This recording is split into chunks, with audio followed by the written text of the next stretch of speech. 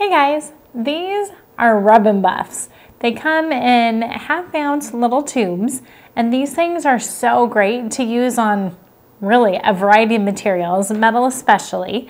And what you do is you rub it on and then kind of wipe it off almost like a wax, and it completely changes the color of the thing you're doing. So we're going to demonstrate here on a handle.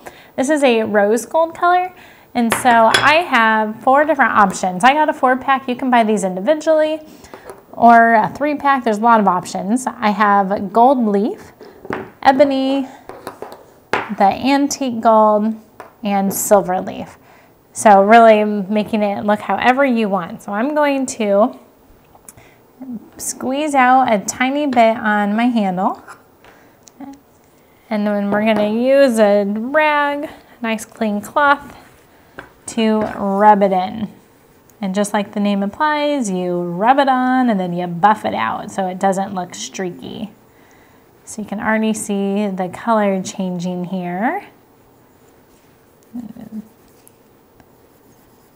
right, that small amount I put on was even more than I needed apparently, because I still have excess all over.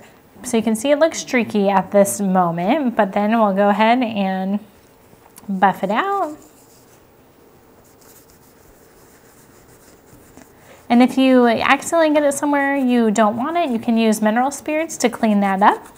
But you can already start to see that gold. And you can do this as many times as you want to make it thicker so none of the metal from before comes through. So if you're looking for an easy way to change the color of something plastic, metal, you can even add this to glass. Go ahead and pick up a tube or two.